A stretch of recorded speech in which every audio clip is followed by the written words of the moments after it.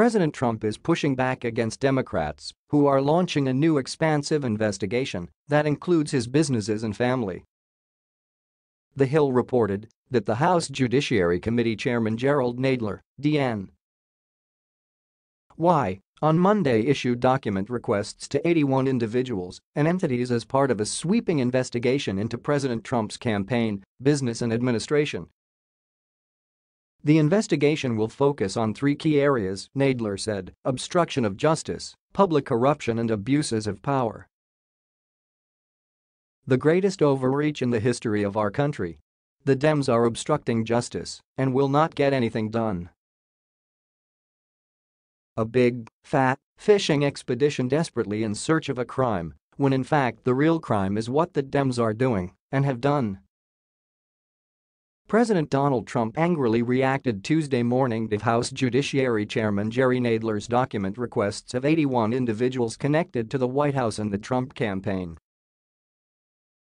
Nadler revealed Monday that he is opening an investigation into the alleged obstruction of justice, public corruption, and other abuses of power by President Trump, his associates, and members of his administration. The Judiciary Committee continued that as a first step, the committee has served document requests to 81 agencies, entities, and individuals believed to have information relevant to the investigation, specifically spanning administration officials, entities connected to the Trump 2016 campaign, and even the FBI. Nadler's broad list of parties which he requested documents from indicates he is launching a broad-based inquiry ranging from Trump's conduct in the FBI's Russia investigation to the $130,000 payment to a porn star alleging an affair with him.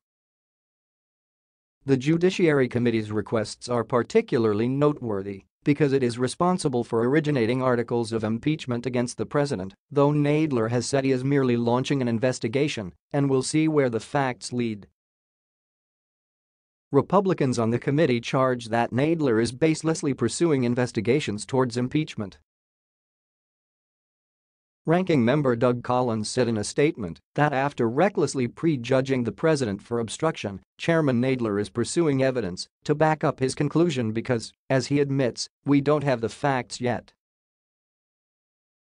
White House Press Secretary Sarah Huckabee Sanders issued another blistering lengthy statement Monday night, saying, Chairman Nadler and his fellow Democrats have embarked on this fishing expedition because they are terrified that their two-year false narrative of Russia collusion is crumbling.